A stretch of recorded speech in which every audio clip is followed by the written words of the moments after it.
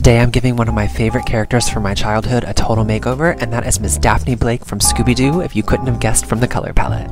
Halloween month is finally here and I cannot wait to show you guys everything I've been working on. I began the process by creating my pattern using a piece of cotton muslin and then cutting out my pattern pieces out of my real fabrics. The next step is to start stitching the bodice together. I began with the front plackets as well as the shoulder sleeves and the darts. This fabric can be super tricky, so make sure you press everything nice, flat, and beautiful. After pressing, it's time to run these through a serger so that we can make sure that the fabric doesn't fray. I'm giving her costume a full bishop sleeve because I think it's such a fun take on her original look.